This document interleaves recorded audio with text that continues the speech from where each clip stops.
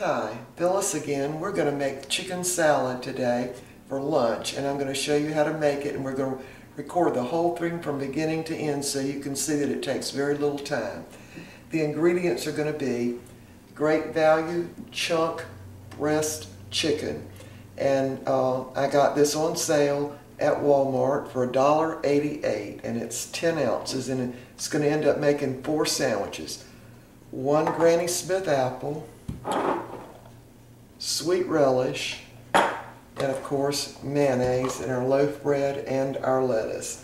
Now the first thing I'm going to do is peel this apple, and I want to show you how to cut up this apple to go in the chicken salad. I'm going to just peel it real quick. Now we're at the bottom of the barrel on our apples. In fact, I think that we've only got about 3 left. I buy them by the bushel at our local farmer's market. Alright, now I'm going to cut up the apple very small right into my bowl. I'm just going to do like this. Then I'm going to do it like this. I learned how to do this from my great-grandmother because she didn't have any teeth, and she had an apple orchard, and she still liked to eat apples, so that's the way she cut it up. And then I guess she just gummed it. I don't know, but anyway, makes the pieces very little.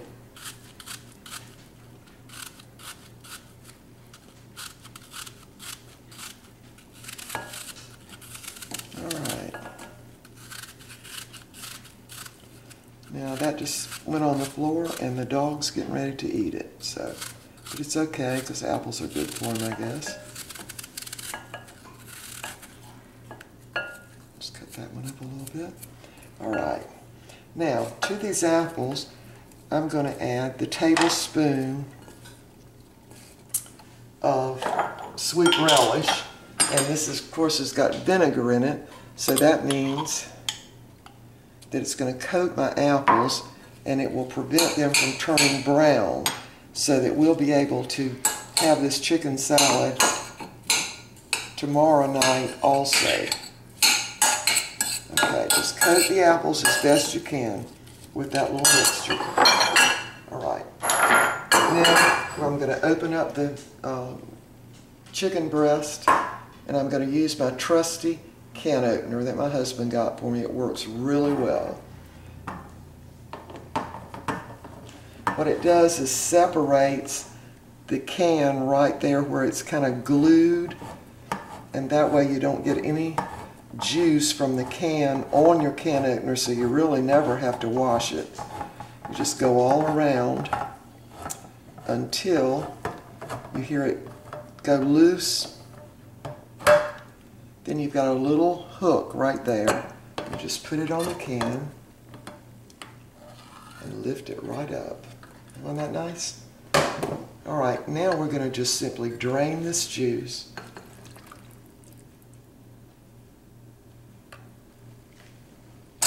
And there's my chicken. Very nice. I'm just going to break that up a little bit. And by the way, this chicken smells really nice as soon as you open the can. It really does. Alright, I'll start out with about a heaping tablespoon of mayonnaise. And just mix that all in, kind of mash that chicken with the back of your spoon.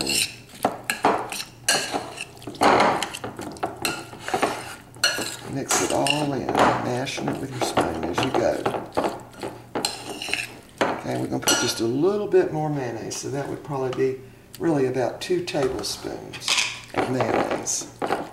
Now I'm not going to put any salt because we've got the relish in there, which has vinegar in it and salt, of course, and I'm sure the canned chicken has some salt in it. Let's see if it does. Yes, it does. It's got sea salt, so we really don't need any more salt at all. Alright, that's mixed up enough now. And we're going to go ahead and make these sandwiches, and I'm going to be using Sara Lee honey wheat bread. which I got on sale at Bi-Lo. It was buy one, get one free, plus I had 2 coupons. So we really do like this type of bread too. Take my trusty clothespin off, and the bread is frozen, but by the time I put it on the plate and make the sandwiches, it will have completely thawed out. All right, I'm just going to go over here.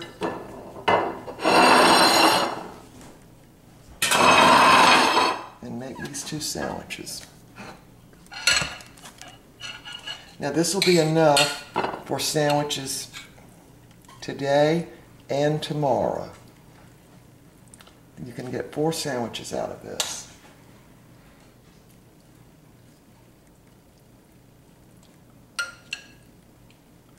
A little more on this one. Now the rest of this I'll put in a smaller container and put in the refrigerator. And again, the apples will not turn dark because they're coated with the vinegar from the relish. All right, I'm just going to smooth this out with my fingers.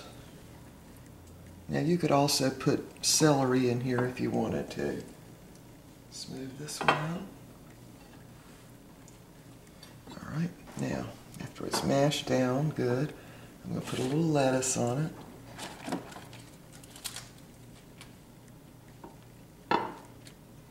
Now, we've got our 2 sandwiches and the bread's almost thawed out. Now I'm going to go ahead and cut them in 2 while the bread is still frozen, so it cuts really nice.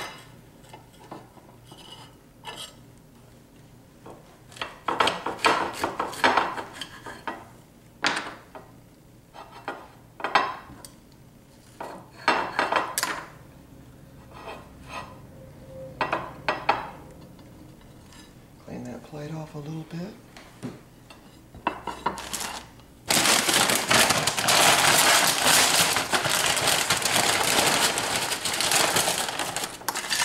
Add some potato chips.